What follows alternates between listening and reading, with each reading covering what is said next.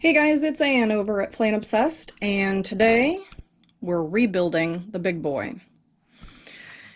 So, ding dong, the rat is dead, and I started up some of the bedding in here, some leaf bedding, got it nice and wet, damp, what have you, and today is going to be its first feeding, and also the addition of worms.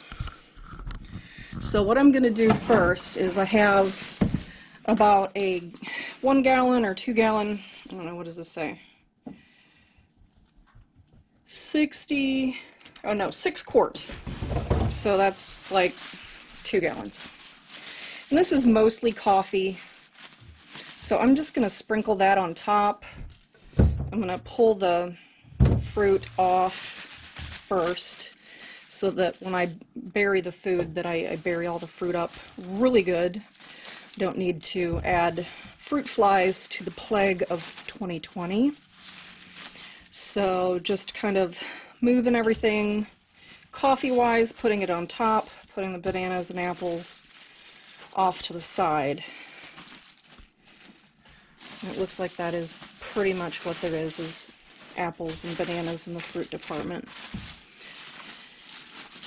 So I don't have any grit in here as of this moment, but it is from outside. These leaves were scraped up off the ground, so chances are it's got some naturally occurring grit in it. So I'm going to dig down here in the middle for right now. I don't think I'm going to do the wedge method again. That didn't turn out how I liked it. So I'm going to put the apples and bananas here in the middle. Make sure they're dug in pretty good. Cover them up. And then let me grab the inhabitants. So I have been sifting out all the remnants of the various bins that I had to combine in order to rescue everybody from the rat. And what I have right now is a 5-gallon bucket of overs, is what I call it. Let me show you over here. So this is what I consider to be overs. It went over the screen, and everything that was harvested went in here, and so there's quite a bit of worms in here. But my plan is to just take you with me over here, and I'm going to dump the whole thing in here. Let me see if I can put you down. Hold on.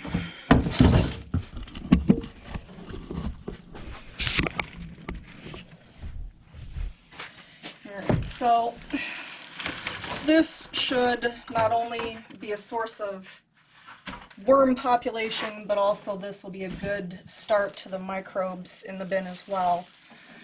I did let the leaves and everything sit for quite some time, but I did not do my usual prepared bedding. So this is what I'm doing right now, so that everything gets covered with old castings and worms.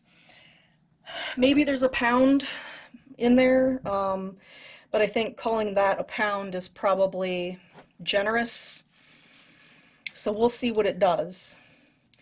So today is December 30th, so we'll see. We'll look in this in about a week and see what we're doing.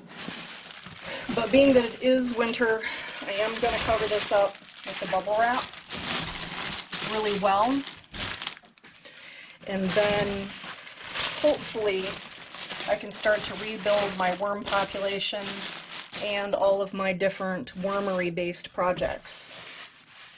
So just a quick video for the beginning, for the start of the big boy for 2021.